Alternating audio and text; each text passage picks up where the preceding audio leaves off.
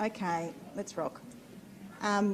This building is on the lands of the Wurundjeri people, and we acknowledge them as the traditional owners of this place, and we pay our respect to them today. We also acknowledge it takes many hands from our practice to deliver these projects. It's a true collaboration. Pat and I are here today, no project architects, so let's see how we go with the questions.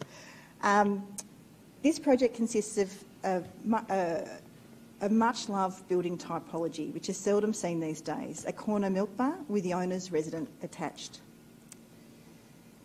This was Maury. Maury lived in the house. Maury moved next door. Maury was hanging around a lot on the site, and this is our client. So it was terrific to have him there, but slightly kind of disconcerting at the same time. This was the old milk bar inside.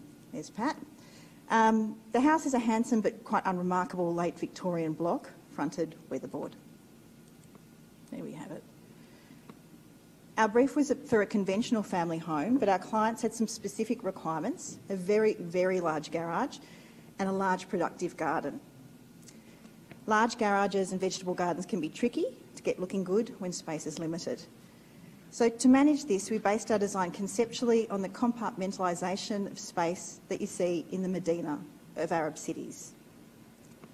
We were greatly assisted in this by the high wall to the side boundary which made up the former milk bar. By retaining this element, which is absolutely impossible to build now with our planning schemes, it was an absolute joy to have this and not have to deal with City of Yarra, we were able to organise our spaces into walled zones. The entry courtyard, the garage, and that's a whopper, that's bigger than a conventional double, and the working garden. The arrangement of space is ideally suited to inner suburban sites as it provides outside space which is private, secure, and able to be completely integrated with the interior. We were very keen to capture the exciting experience of threshold that walled cities provide, and the emphasis on the street door, in this case under the awning of the old milk bar, directly into an oasis. So we always like to chuck in some really early sketch design drawings that we've presented. So this green refuge is many things. It's another early sketch. A welcoming respite from the street, an ante-room to the interiors, and a gathering room for the space for the house. Our entry courtyard is simplified and abstracted to intensify this experience. A circular cloister surrounded by a pristine lawn. This was an early precedent image. Vines draped from the veranda edge, which we can only imagine they're not quite up there yet. It's a lovely precedent shot we showed of Amanda Olivers, who was the gardener for this project, what happens eventually. And courtyard walls lined in timber as soft domestic surface and a counterpoint to the external masonry. The social spaces of kitchen, living and dining face north to the courtyard.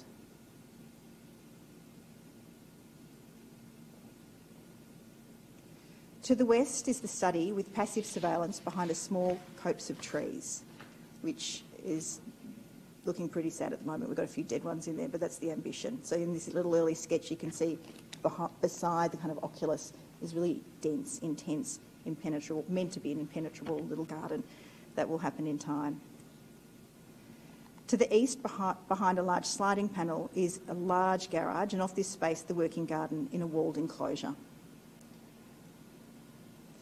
The large sliding door gives the option of connecting the spaces into a free-flowing manner for a party or closing them down to edit out the less picturesque elements of daily life, such as bins, bikes and compost.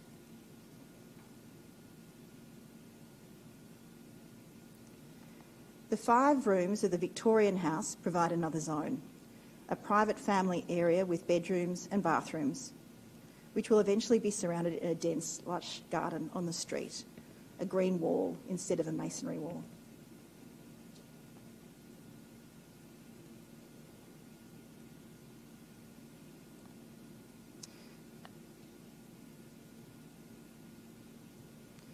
Residential alterations and additions is a fascinating architectural typology and one much loved in our practice. The constraints presented by the existing dwelling, combined with local content and the particularities of the client, always make for a rich brew of influences.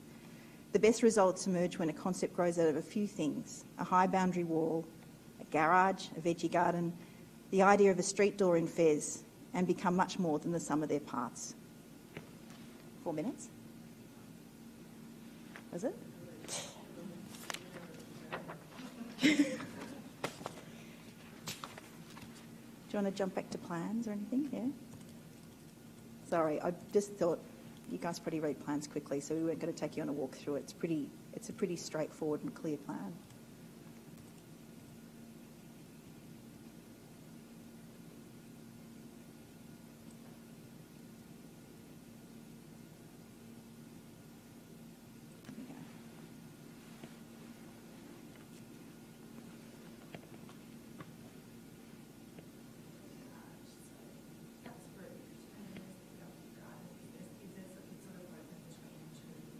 Yeah, I haven't got photos of this, which is terrible. Derek went into a frenzy, but he didn't do that one. I probably should have popped them in. So I don't know whether I've got a pointer. The south-east wall was all existing from where the house was. So broadly, in terms of the existing condition, it was quite similar, except the whole kind of the Milkbar was on the northern edge, so everything was built up against it, obviously, and on the south was that garden. So those locations were roughly where all service sat. But the vegetable garden is completely surrounded by wall and open to the sky. And to the south, it's open to the garage. That becomes a big working space as well. They're crazy campers. They'd been living in Northern Territory when we were doing this. Actually, possibly some of the nicest clients we've ever had, which made this project just lovely. So they had big rigs of camping stuff that they had to put in there too. So that whole back of house, which seems like the most luxurious thing in the inner city, to give that over to that kind of amenity is pretty extraordinary and very specific to them. I mean, you could almost build a small house on it. But to be able to have the purity of that central space, that kind of really intensity around the oculus and the grass lawn, a whole lot of those jobs that you might otherwise have to happen in there could get pushed away to really elevate that to a very simple, strong concept.